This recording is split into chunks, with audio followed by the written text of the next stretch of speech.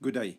In this video, we're going to cover this grade 12 geometry rider from the Prelim of Gauteng, paper 2, 2018. They gave us this sketch. And they said, in triangle DXZ, this big triangle, AC is parallel to XZ. So those two red lines are parallel. Then they said, BP is parallel to DZ, the two blue lines. Then they said DY is drawn to intersect AC at B. Not very important. We can see it there. Then they asked, prove that BC over YZ is equal to DA over DX. So we must prove that the ratio of the blue line on top of this blue line is equal to that red line on top of that red line. If they give me any parallel lines in a geometry question, I always put in extra arrows for my brain's sake.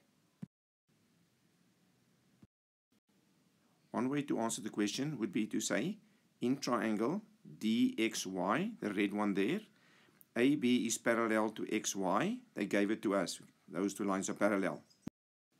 We can write DA over DX is equal to DB over DY. Then you can give one of three reasons. The one I like, I say I've got a triangle and I name it, and I name the two parallel sides in the triangle. Or you can just write line parallel to one side of a triangle, or proportionality theorem. I think the second one is the easiest one because it says exactly what it is. I have a triangle and one pair of parallel sides. Then we may write in triangle DYZ, BP is parallel to DZ, also given. Those two lines are parallel in the blue triangle. Then we can write ZP over ZY is equal to DB over DY. And then the reason that you choose to use. We have a triangle DYZ and we got two lines parallel, or the method you like. Then we can write dA over dx is equal to zp over zy. You don't have to give a reason. I just wrote here. This is the logic that we have to know in geometry, or they're both equal to dB over dy.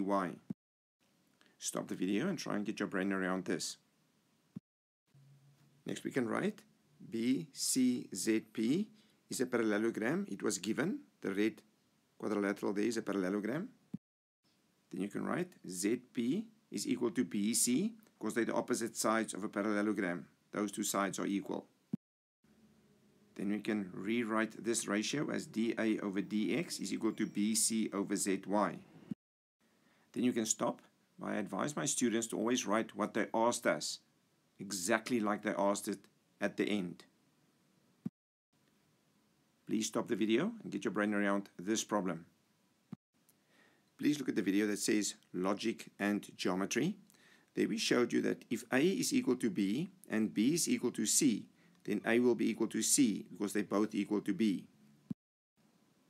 Please indicate whether you liked or disliked the video and subscribe to the channel.